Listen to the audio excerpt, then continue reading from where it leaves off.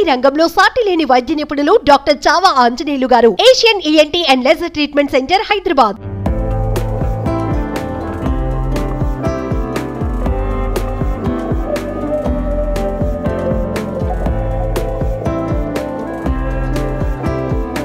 Hi hello welcome to Suman TV. ప్రస్తుతం నేను శేషాచల అటవీ ప్రాంతంలో ఉన్నాను. దట్టమైన అటవీ ప్రాంతం నా చుట్టూ కూడా కనిపిస్తూ ఉంటుంది. ఈ ఒక్క మాసంలో వలస పక్షుల కిలకిల రావాలు శేషాచల అడవుల్లో కనువిందు చేస్తుంటాయి. అసలు వలస పక్షులేంటి, శేషాచల అటవీ ప్రాంతంలోకి రావడం ఏంటి, అది కూడా విదేశాల నుంచి. అసలు ఈ ఒక అంశం ప్రస్తుతం అందరినీ కూడా ఆశ్చర్యానికి గురి చేస్తుంది.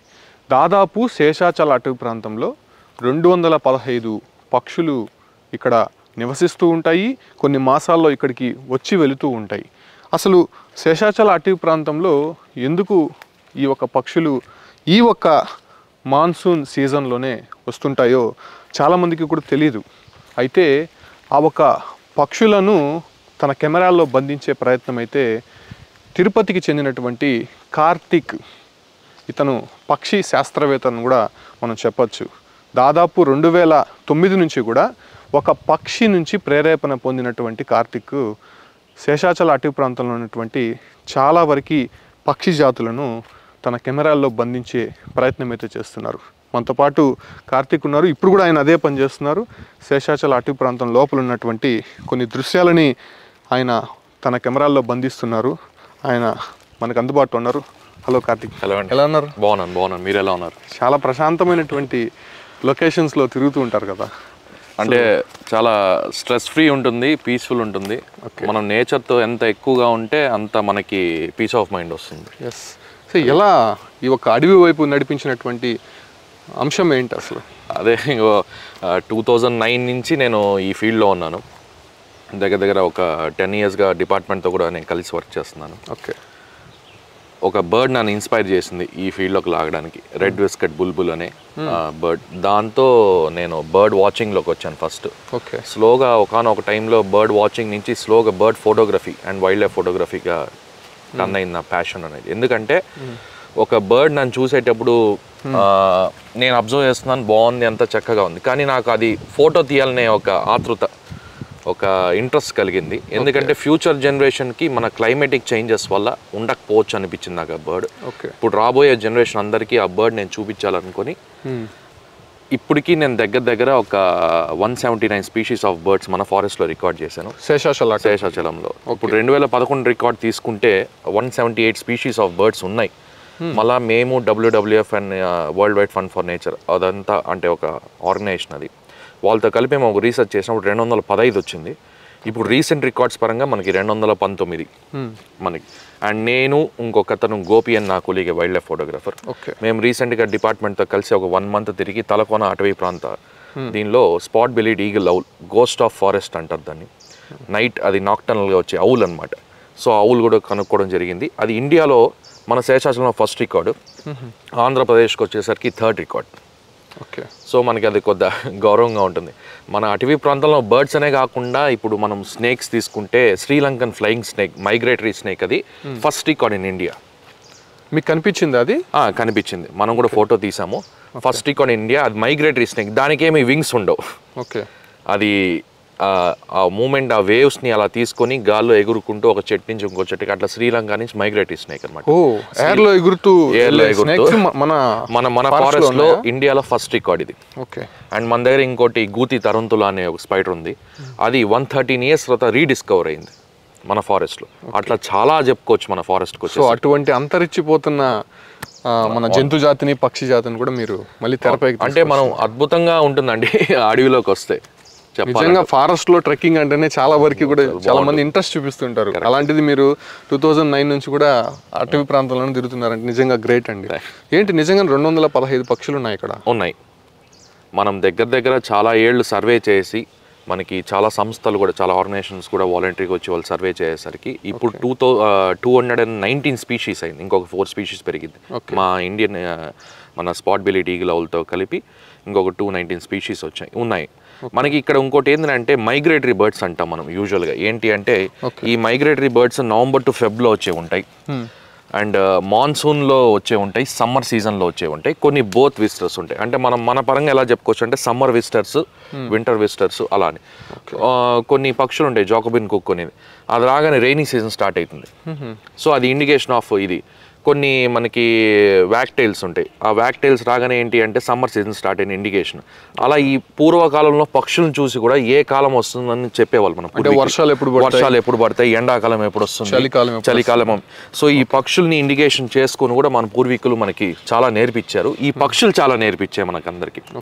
ఇప్పుడు ఒక సామెత ఉండేది, అంటే మన ఫోర్ ఫాదర్స్లో నాకు అంటే నాకనే కాదు అందరికీ చెప్పుకునే ఉంటారు, మీరు కూడా వినుంటారు. అదేంటి అంటే మనం ఎప్పుడైనా అడవికి వెళ్ళినప్పుడు తప్పిపోతే పక్షిని వెతుక్కుంటా పోరా అంటారు. అది ఎందుకంటే ఒక పక్షి వాటర్ కోసం, ఫుడ్ కోసం సెర్చ్ చేస్తాయి వెళ్ళి. సో కనీసం మనం తప్పిపోయిన సందర్భాల్లో మనం ఎక్కడైనా వాటర్ పాయింట్కి వెళ్ళి మనం అట్లా సర్వైవ్ అవ్వచ్చు అని పక్షిని వెతుకోవడానికి దారి చూపిస్తుంది అనే పాయింట్. అలా చాలా ఉన్నాయి మనం చెప్పుకోవాలంటే పక్షుల గురించి. అంటే వాటి నుంచే కదా మనిషి జాతి దానికి చాలా వరకు కూడా ఉదాహరణలు ఉన్నాయి అవి.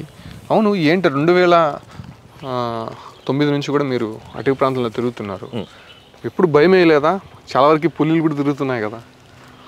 అలా భయం అంటూ ఏం లేదండి, అంటే మనం దానికి ఏం హామ్ చేయనప్పుడు మనకి అది ఏం హామ్ చేయవు. ఎగ్జాక్ట్లీ, ఇది మాత్రం చాలా గ్రహించాల్సినటువంటి విషయం. ఇటీవల ఏదో పులిలు జనసంచారంలోకి వచ్చేస్తున్నాయి, లేకపోతే వాళ్ళ పిల్లలు దాడి చేస్తున్నాయని చెప్తున్నారు కదా. అవును అవును, అంటే నిజంగా వాటి ఉండేటువంటి ప్లేస్లో మనమైతే తిరుగుతున్నాం, మాత్రం వాస్తవం అది. అవును. ఓకే, ఇక్కడ ఏంటి అంటే మనం ఒకటి గమనించుకోవాల్సింది, మనకి టీటీడీ ఏంటి ఇదేదో కనిపిస్తుంది, ఇది పెల్లెట్స్ అండి, ఇది స్పాటెడ్ డీర్వి. ఓకే, ఇవన్నీ ఇక్కడ మనకి ఈ ఏరియాలో అంతా spotted deer, sambar deer, sloth బేరు, leopards కూడా తిరుగుతూ ఉంటాయి. సో ఈ మధ్య కామన్ అయ్యాయి. అంటే మన భాషలో లెపర్డ్ అంటే ఇక్కడ మనకి ప్యాంతర్ అంటాం, లెపర్డ్ అంటాం, చిరుతపులి అనేది అందరికీ అలవాటైన భాష. ఇక్కడ మనం ఏంటి అంటే మనం గమనించుకుంటే మన శేషాచలం ఫారెస్ట్ రిలేటెడ్ వచ్చి టీటీడీ సంస్థ వాళ్ళు చేసే ప్రయత్నం వాళ్ళు 100% చేస్తున్నారు. ఏపీ ఫారెస్ట్ డిపార్ట్మెంట్ చేసే వాళ్ళ హార్డ్ వర్క్ వాళ్ళు చేస్తున్నారు. ఎందుకంటే చాలా వరకు సైన్ బోర్డ్స్ పెట్టారు టీటీడీ వాళ్ళు కానీ ఏపీ ఫారెస్ట్ డిపార్ట్మెంట్, అంటే డోంట్ ఫీడ్ వైల్డ్ లైఫ్ అనేది. ఇక్కడికి వచ్చేసరికి నేను అంటే నా రిక్వెస్ట్ ఏంటంటే అంటే ప్రతి పిలిగ్రిమ్ మీరు దయచేసి వైల్డ్ లైఫ్కి ఫీడ్ చేయొద్దండి. ఎందుకంటే మీరు ఒక్కసారి కానీ వైల్డ్ లైఫ్ ఫీడ్ స్టార్టింగ్ చేస్తే నేను గమనించిన పరంగా నేను కొండకి వెళ్తున్న సందర్భంలో దాని ప్లేస్లోంచి మనం వెళ్తున్నాం, అది దాని టెరిటరీ, మన టెరిటరీ కాదు, దాని టెరిటరీ. సో ఇప్పుడు మనం చూసుకుంటే మనము డస్ట్బిన్స్ పక్కన ఉన్న కొంతమంది పిలిగ్రిమ్స్ చెత్తను అక్కడ పడేస్తున్నారు, వేస్టేజ్. సో ఈ వేస్టేజ్కి ఈ అడవి పందులు వచ్చేవి స్టార్ట్ అయ్యాయి. ఫస్ట్ ఈ అడవి పందుల నుంచి అక్కడ ఏమైంది, ఈజీ ఫుడ్ అనేది అవైలబిలిటీ వస్తుంది, అంటే చెత్త దగ్గర స్మెల్ చూసుకుంటూ అట్లా. స్పాటెడ్ డీరు, సాంబార్ డీరు వచ్చేసి స్టార్ట్ అయింది, అంటే దుప్పులు, కంతులు, ఇట్లా జింకలు. ఇక్కడ ఏమైపోయిందంటే చిరుతపులులకి ఈజీ ఫుడ్ అలవాటు పడిపోయినారు. అంటే చిరుతపులు హంటింగ్ చేసుకోకుండా ఆ సందర్భంలో డైరెక్ట్గా అక్కడికి వచ్చి అటాక్ చేసే ఛాన్స్, ఫీడింగ్ చేసుకుంటాయి అండ్ డైరెక్ట్ ఈజీ ఫుడ్ దొరుకుతుంది. ఈ సందర్భంలో ఏమైందంటే దొరకని సందర్భాల్లో చాలా రేర్ కేసెస్లో ఇలా జరుగుతుంది. ఏది మన అటాక్స్ కానీ అట్లా ఇది కానీ ఆ సందర్భాల్లో మనల్ని కూడా అది ఏం చేస్తుందంటే అనిమల్ కిందనే ఊహించుకుంటుంది చెప్పాలంటే. మనం ఎప్పుడైతే ఈ ఫీడింగ్ అనేది ఆపుతామో ఏ అనిమల్ ఎవరిని అటాక్ చేయదు. ఎందుకంటే దాని పాటికి అది ఉంది, మన పాటికి మనం ఉంటాం లిటరల్గా చెప్పాలంటే. సార్ ఇప్పుడు 215 పక్షి జాతులు, అవును, దాంట్లో 50 వరకు కూడా విదేశాల నుంచి వస్తుంటాయంట. అంటే మనకి మైగ్రేటరీ అనేది ఉంటుందండి యూజువల్గా. అంటే ఇప్పుడు మనకి సైబీరియా నుంచి ఇట్లా మనకి పెలికన్స్ అనేవి వస్తుంటాయి, ఫ్లెమింగోస్ మనకి గుజరాత్ నుంచి మైగ్రేటరీ అయితే అట్లా మనకి ఇండియన్ మైగ్రేటరీ చాలా ఉంటాయి అన్నమాట. ఇంకోటి ఏంటంటే అక్కడ క్లైమేటిక్ కండిషన్స్ చేంజ్ అయినప్పుడు ఇవి ప్రతి ఇండియాలో నాట్ ఓన్లీ శేషాచలం ఫారెస్ట్ ప్రతి చోట మైగ్రేటరీ ఛాన్సెస్ ఉంటాయి అక్కడక్కడ అనమాట. సో మనకి ఇంకోటి ఏంటంటే ఈ మధ్య మనం గమనించుకోవాల్సింది, ఎప్పుడైనా మేము బర్డ్ సర్వే చేసినప్పుడు కనీసం మినిమం ఒక 1 year చేస్తాం బర్డ్ సర్వే. అంటే మేము ఒక బర్డ్ అని కాదు, ఒక సర్వే అనే పాయింట్ పైన మేము చేసినప్పుడు కూడా పక్షులన్నీ అబ్జర్వ్ చేయాలంటే ఒకే రోజు కుదరదు, సంవత్సరం పాటు మేము అబ్జర్వ్ చేస్తాం, మినిమం 1 year అని అడుగుతాం. ఎందుకంటే ఎవ్రీ సీజన్ మేము కవర్ చేయాల్సి వస్తుంది. సమ్మర్ సీజన్ కవర్ చేయాలి, రెయినీ సీజన్, ఎందుకంటే సమ్మర్లో వచ్చేవి కొన్ని వింటర్లో కూడా వస్తాయి. బోత్ విజిటర్స్ ఉంటాయి, సమ్మర్ అండ్ వింటర్ విజిటర్స్. అలా మేము ప్రతి సీజన్ కవర్ చేయాలి. అట్లా మినిమం ఏదైనా మేము ప్రాజెక్ట్ తీసుకున్నా కూడా సర్వే పరంగా ఏదైనా అబ్జర్వేషన్ తీసుకున్నాం మినిమం ఒక 2 years అడుగుతాం, లేదా మ్యాక్సిమం అంటే లేని సందర్భం 1 year చేస్తాం. సో ఇవన్నీ చూసుకొని ఏవి మైగ్రేటరీ మనకి ఏది ఇది అనేది కూడా మాకు తెలిసిపోతుంది. ఈ సీజన్లో వచ్చింది, ఈ సీజన్లో వస్తుంది అట్లా. మనకి ఇప్పుడు చాలా వరకు పక్షులు తీసుకుంటే మనకి నవంబర్ టు ఫెబ్లో అరుదుగా కనిపించేవి కొన్ని ఉంటాయి. సో చాలా అందంగా ఉంటాయి, మళ్ళీ కనపడవు ఫెబ్ తర్వాత. కొన్ని ఏం చేస్తాయంటే రిటర్న్ మైగ్రేషన్ అంటారు. రిటర్న్ మైగ్రేషన్ అన్నప్పుడు రిటర్న్ వలస వెళ్తాయి. ఆ రిటర్న్ వలస వెళ్ళే సందర్భాల్లో ఏమవుతాయంటే క్లైమేటిక్ మన దగ్గర హీట్ అయ్యే సందర్భాల్లో అది ఏమవుతుందంటే పడిపోవడాలు జరుగుతుంటాయి. ఇంటి దగ్గర అక్కడ వాటర్ పాయింట్స్ ఎక్కడైతే అట్లా కొన్ని చనిపోయే సిచ్యువేషన్స్ కూడా నేను చూసాను. హీట్ అటాక్స్ అంటారు, అంటే క్లైమేటిక్ కండిషన్స్ వల్ల. కొన్ని ఏం చేస్తాయంటే ఎక్కడైతే అది వరస వస్తాయో ఆ ప్లేస్ ఏదైతే బాగుంటుందో ఆ ప్లేస్లో అక్కడే ఉండిపోతాయి ఇవి. అక్కడే నెస్టింగ్ స్టార్ట్ చేసి అక్కడ కొత్తగా ఇల్లు కట్టుకోవడం స్టార్ట్ చేస్తుంది అనమాట. అక్కడే పిల్లలు పెట్టి సో ఆ ప్లేస్ దానికి సేఫ్ అని అది ఫీల్ అవుతుంది. అలా కూడా నేను చాలా వరకు చూశాను. ఇప్పుడు మనకి గుజరాత్ నుంచి మనకి ఫ్లెమింగోస్ మనకి రాన్ ఆఫ్ కంచ్ నుంచి వస్తూ ఉంటాయి మనకి నేలపట్టు పులికాట్ ఏరియాలో. ఫ్లెమింగోస్ రిటర్న్ మైగ్రేషన్ వెళ్ళాలి. పులికాట్ సరస్సులో కూడా అదొక సీజన్లో కొన్ని ఈ బర్డ్స్ కూడా వస్తూ ఉంటాయి కదా, చాలా మంది చూస్తుంటారు అదే సమయంలో. అవును. సో ఏం బర్డ్స్ అండి అది? యూజువల్గా సైబీరియా నుంచి మనకి పెలికన్స్ అనే వస్తుంటాయి. ఓకే. ఈ పెలికన్స్లో స్పెషల్ క్వాలిటీ ఏంటి అంటే పెలికన్స్ ఈ మైగ్రేషన్ ప్రాసెస్లో ఫుడ్ దొరకని సందర్భాల్లో దాని మజిల్ అదే ఓన్గా డైజెస్ట్ చేసుకుంటుంది. డైజెస్ట్ చేసుకొని అంటే గాలిలోనే ఎగిరే సందర్భాల్లో ఎక్కడ ఆగకుండా డైజెస్ట్ చేసుకొని ఎక్కడైతే మళ్ళీ ఫుడ్ దొరుకుతుందో ఆ ఫుడ్ని మళ్ళీ రీగైన్ చేసుకున్నప్పుడు దాని మజిల్ పెరుగుతుంది. ఇట్లా ప్రతి ఒక్క బర్డ్లో ఉంటుంది. దీనిలో ఇది ఏంటంటే పెలికన్ బ్యాగ్ అంటాం మనం. ఆ పెలికన్ బ్యాగ్లో 7 to 8 kgs ఫిషెస్ పడుతుంది. ఇది ఏం చేస్తుందంటే యూజువల్గా పెలికన్స్ అనేవి అవి పార్షియల్గా అంటే సగం తినేసి ఇక్కడ ఒక పెలికన్ బ్యాగ్ లోపల పెట్టుకొని పెలికన్ కాలనీస్ అంటాం, అంటే బర్డ్స్కి ఒక కాలనీస్ ఉంటాయి కదా. ఓకే. ఆ పెలికన్ కాలనీస్కి వెళ్ళినప్పుడు చిక్స్కి మళ్ళీ పార్షియలీ డైజెస్టెడ్ ఫుడ్ మళ్ళీ బయటికి తీసి మళ్ళీ ఫీడింగ్ చేస్తుంది. సో ఇక్కడ మనం ఒక తల్లి ప్రేమ ఎలా ఉందని కూడా మనం చెప్పుకోవచ్చు పక్షుల్లో కూడా. నిజంగా వాటి నుంచే కదా మనం నేర్చుకోవాలి కూడా.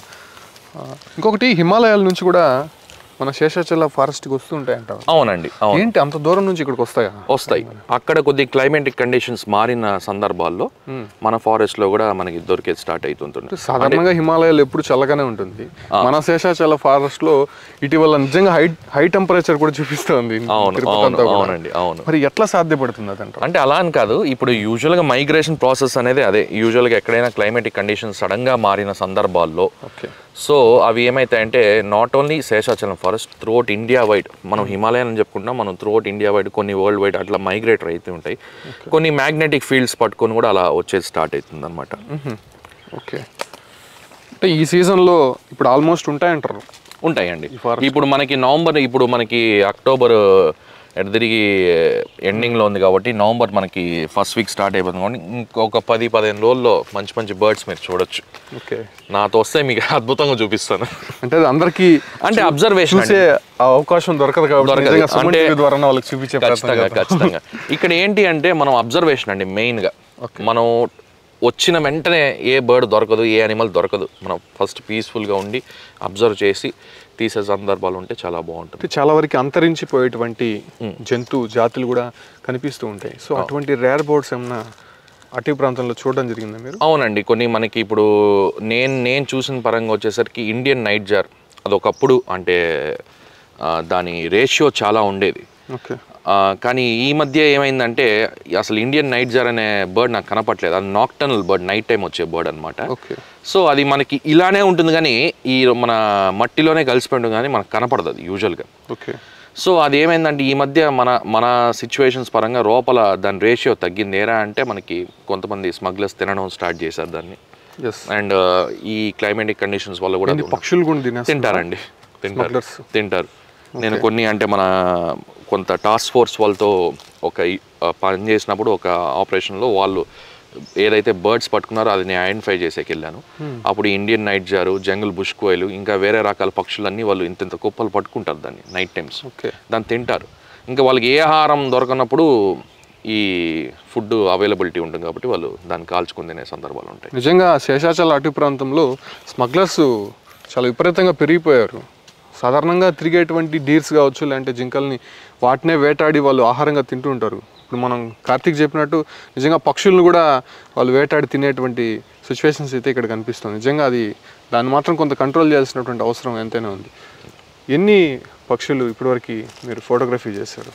నేను మన ఫారెస్ట్లో వచ్చేసరికి ఒక 178 తీసానండి రకాలు, ఇంకా తీస్తూనే ఉన్నాను. మన దగ్గరకు వచ్చేసరికి 215 ఒక 2 years ముందు ఉండింది. ఇప్పుడు మనకి 219 రికార్డ్ పరంగా. ఓకే. సో 219 స్పీషీస్ డాక్యుమెంట్ చేయడం జరిగింది అందరూ, అంటే సర్వేస్ అంతా జరిగిన పరంగా. అంటే డిఫరెంట్ బర్డ్స్ కూడా ఇక్కడ వచ్చి నివసిస్తుంటాయి కదా. అవును. అంటే ఒకదానికొకటి ఏదైనా కొంత కాంపిటీషన్ కానీ లేదంటే గొడవలు అంటే అవి పక్షులు కొన్ని ఒక జాతికి సంబంధించిన పక్షులు కొన్ని వాతావరణాలు కొన్ని ఏరియాలో సెట్ చేసి పెట్టుకోవాలి. మిగతా వాటి వచ్చినప్పుడు సో వాటి మధ్య ఎలాంటి జరుగుతుందండి. ఇప్పుడు ఇక్కడ ఒకటి చేస్తాను అంటే నేను అందుకే ఇంతకుముందు చెప్పినట్టు మనం ఫీడింగ్ అనేది చేయకూడదు. కొంతమంది నేను ఇక్కడ చాలా వరకు చూసే దీనిలో జంగిల్ బ్యాబ్లర్స్, అది నార్మల్గా కనిపించే పక్షి, దాన్ని 7 sisters కానీ 7 brothers కానీ అంటారు. అది నార్మల్గా ఉండే బర్డ్. ఈ మధ్య ఏమైందంటే మన వాళ్ళు ఫీడింగ్ చేసేసరికి దాని రేషియో ఎక్కువ అయ్యేసరికి వేరే బర్డ్స్ రాకుండా ఇది డామినేషన్ చేస్తుంది. సో ఇది ఎక్కడైనా 7 బంచెస్గా ఉంటాయి, 7, 8, 7, 8 అలా. ఇది ఏమైపోయిందంటే ఒకానొక టైంలో రేషియో ఫుల్గా పెరిగింది. ఆ రేషియో పెరిగిన సందర్భాల్లో మీరు నమ్ముతారు వేరే బర్డ్స్ తగ్గిపోతున్నాయి. ఎందుకంటే వేరే బర్డ్స్ వచ్చినప్పుడు ఈ బంచ్ అలానే పడిపోతాయి. దానికి అట్లా ఫైటింగ్స్ జరగడం, ఈ నా టెరిటరీ నా జోను అలా చెప్పుకోవడం మీరు చెప్పింది కరెక్టే, అలా జరుగుతూ ఉంటాయి. సో మనం ఎప్పుడైతే ఫీడింగ్ అనేది ఆపుతామో యూజువల్గా ఈ బర్డ్ రేషియో కూడా కొంత తగ్గుతుంది. ఎందుకంటే యూజువల్గా ఒక బర్డ్ తీసుకుంటే అది పొద్దున్న లేగానే ఫుడ్ కోసం వాటర్ కోసం సర్చ్ చేస్తాయి వెళ్ళి. ఆ సర్చింగ్లో ఏమవుతుందంటే అక్కడ దానికి ఒక ఎక్సర్సైజ్, దాని మజిల్ అది డైజెస్ట్ చేసుకుంటుంది. వెళ్ళిన సందర్భాల్లో ఇంకోటి ఏంటి అంటే అది తిని మళ్ళా వచ్చినాక ఇది దీని డైలీ హ్యాబిట్. మనం ఏం చేస్తామంటే డైలీ అక్కడ వెళ్ళి ఫీడింగ్ చేసేసరికి దాని హ్యాబిట్ మనం దాని డైలీ రొటీన్ మార్చేస్తున్నాం మనమే. సో అక్కడ ఏమైపోతాయి, ఒకరు వచ్చి నాకు ఫుడ్ పెడతారు, నేను పోవాల్సిన అవసరం లేదనే థింకింగ్ దానికి వచ్చేస్తుంది, ఫీల్ వచ్చేస్తుంది. సో మనం బర్డ్స్ కూడా ఫీలింగ్స్ ఉంటాయి. మనం ఇది కూడా నేను చాలా రీసెర్చ్ చేశాను దీనిపైన, ఫీలింగ్స్ ఉంటాయి. మనం ఒకటి గమనించుకుంటే ఇలా అయినప్పుడు మనం పెట్టని సందర్భాల్లో చనిపోతాయి. దిగులుతో ఇది రాలేదే మనకు పెట్టలేదే అని చనిపోతాయి. ఇప్పుడు అంతెందుకు నేను ఒక 3 ఏళ్ళు నేలపట్టు అనే ఒక ఏరియాలో రీసెర్చ్ చేస్తే మీరు నమ్ముతారు ఇది ఒక అద్భుతమైన ప్రక్రియ. పెలికన్స్ ఒక ఫీమేల్ పెలికన్కి ప్రపోజ్ చేస్తుంది. ఇది ఒక అద్భుతమైన ప్రక్రియ. లవ్ బర్డ్స్ అని సరదాగా మాట్లాడుకునే అంశం కాదనమాట. అవును. ఇదేంటి అంటే 1 kilometer ఎగిరి మేల్ పెలికను దాని కంటికి ఏదైతే బాగుంటుందో ఒక స్టిక్ తీస్తుంది, ఇంత పొడు స్టిక్. ఆ స్టిక్ తీసుకొచ్చి ఒక పుల్లని ఫీమేల్ పెలికన్కి ఇస్తుంది, నువ్వు నన్ను యాక్సెప్ట్ చెయ్యి అనే ఒక పాయింట్లో. నాకు ఇది ఫస్ట్లో అర్థం కాలేదు. నేను బర్డ్ వాచింగ్లో ఉన్నప్పుడు నేను చాలా వరకు అబ్జర్వ్ చేసి నాకు అర్థం కాలేదు ఎందుకు ఇది పుల్ల తెస్తుంది. అక్కడ నాకు ఎలా కనిపించింది అంటే ఒక బంచ్ ఆఫ్ స్టిక్స్ ఒక పెలికన్ క్యారీ చేస్తుంది, అంటే ఇంత కట్ట ఇంత, అది ఒకటి మాత్రం సింగిల్ స్టికే క్యారీ చేస్తుంది. సో నేను ఇది అర్థం చేసుకుంటే నాకు 3 ఏళ్ళు పట్టింది. నాకు 3 ఏళ్ళు పడితే 22 సెకండ్ల వీడియో దొరికింది అంతే. 3 ఏళ్ళు కష్టపడితే 22 seconds వీడియో డాక్యుమెంటేషన్ చేశాను నేను, జస్ట్ ఊరికి అట్లా. అది ఏంటి అంటే ఈ బంచ్ ఆఫ్ స్టిక్స్ అనేది నెస్ట్ మేకింగ్ స్టిక్స్, అంటే నెస్ట్ తయారు చేసుకుంటాయి. సింగిల్ స్టిక్ ఏంటంటే పెలికన్ మెంటాలిటీకి పెలికన్ కంటికి ఏదైతే బాగుంటుందో అది వెంటనే తీసుకొని వచ్చి ఫీమేల్ పెలికన్కి ఇచ్చినప్పుడు ఫీమేల్ పెలికన్ కూడా ఏం చేస్తుందంటే దానికి నచ్చకపోతే 3 సార్లు రిజెక్ట్ చేస్తుంది. అంటే దాని బీక్తో 3 సార్లు ఆ స్టిక్ని తోస్తుంది, నాకు నువ్వు వద్దు అని. యూజువల్గా ఇది అద్భుతమైన ప్రక్రియ. నచ్చితే ఏం చేస్తుందంటే ఇమీడియట్గా తీసుకున్నప్పుడు అది యాక్సెప్టెన్స్ అలా అవుతుంది. నచ్చని సందర్భాల్లో మనం మేల్ పెలికన్స్ ఎలా చెప్పుకోవచ్చు అంటే అదే స్టిక్ ఇంకో ఫీమేల్ పెలికన్కి వెంటనే ఇస్తుంది పోయి, నువ్వు వద్దు నాకు ఇంకోటి కావాలి అని. సో ఇది చాలా అద్భుతమైన ప్రక్రియ. ఇది అంటే డీప్ అబ్జర్వేషన్లో ఇది నేను ఒక 22 seconds వీడియో తీయడం జరిగింది. ఇది చాలా వరకు చూస్తున్నాం కదా. లవ్ బర్డ్స్ అనేది కేవలం అదే ఒక మాట కాదు, నిజంగానే బర్డ్స్ కూడా లవ్ చేసుకుంటున్నాయి. దానికి సంబంధించి రీసెర్చ్లో 3 years పాటు ఆయన ఒక డిగ్రీ చేశారని చెప్పుకోవచ్చు. నిజంగానే 22 seconds సంపాదించారు అంతే ఫైనల్ రిజల్ట్ అనేది. ఇలా మనం చాలా రకాలుగా చెప్పుకోవచ్చు. అంటే ఇప్పుడు మనకి కొన్ని వేరే అయితే బెర్రీస్ ఇస్తాయి, కొన్ని ఇలా ఇస్తాయి. నాకు ఈ డాక్యుమెంటేషన్లో నాకు ఒక 22 seconds వీడియో దొరికింది పెలికన్స్ అనే అద్భుతమైన బర్డ్స్లో. సరే, ఏంటి డిపార్ట్మెంట్తో కలిసి కూడా పనిచేసినట్టయితే తెలుస్తుంది కదా. అవునండి. ఎక్కడికి వెళ్ళారు నిజంగానే? నేను త్రోట్ అటవీ ప్రాంతంలో చాలా వరకు దట్టమైన కొన్ని ప్రాంతాలు అయితే ఉన్నాయి. నిజంగా అక్కడికి ఎవరు వెళ్ళలేనటువంటి సిచ్యువేషన్స్, అక్కడ కూడా వెళ్ళారంట కదా నిజంగా? అంటే మా సార్ వాళ్ళ ద్వారా అండి. ఎందుకంటే మాకు ఒక ఆర్గనైజేషన్ ఉంది, Mac and mosaic adventure commune, ఒక NGO. మా సార్ వాళ్ళు trekking Balu and BV Ramana, వీళ్ళిద్దరు ఫౌండర్స్ దానికి. వీళ్ళు 1985 నుంచి ట్రెక్కింగ్ చేస్తున్నారు. సారోళ్ళు కూడా నాకు అడవిలో పరిచయం. నేను ఒక సర్వే పరంగా వెళ్ళినప్పుడు సారోళ్ళు నాకు అడవిలో కలిశారు. అట్లనే సారోళ్ళతో కూడా కలిసి దగ్గర ఒక 15 yearsగా నేను కలిసి ఉన్నాను సారోళ్ళతో. మా సారోళ్ళతో వెళ్ళి డిపార్ట్మెంట్కి కూడా సారోళ్ళు వర్క్ చేస్తారు కొన్ని విషయాలుగా. సో నేను వైల్డ్ లైఫ్ పరంగా చేస్తుంటే సారోళ్ళు నేచరు వేరే రకంగా, ఈ ప్లానింగ్ పరంగా కూడా సారోళ్ళు చూపించు. మా సారోళ్ళతో చాలా తిరగడం జరిగింది. నేను చాలా కొన్ని పాత కన్స్ట్రక్షన్స్, అన్నమయ్య సంబంధించిన కన్స్ట్రక్షన్స్, అంటే ఓల్డ్ బ్రిటిషర్స్ బంగ్లాస్, ఇలా సారోళ్ళు చూపించడం జరిగింది. ఓకే. సో డిపార్ట్మెంట్కి కూడా మనం ఏం చేస్తామంటే యూజువల్గా సర్వేస్ చేస్తూ ఉంటాం. మనము ఎలిఫెంట్ సెన్సస్ చేస్తాం, లెపర్డ్ సెన్సస్ చేస్తాం. ఇది కాకుండా మన ఫోటో అండ్ వీడియో డాక్యుమెంటేషన్స్ మనం దగ్గర మనం చాలా ప్రాజెక్ట్స్లో మనం డిపార్ట్మెంట్కి సహకారంగా ఉన్నాం.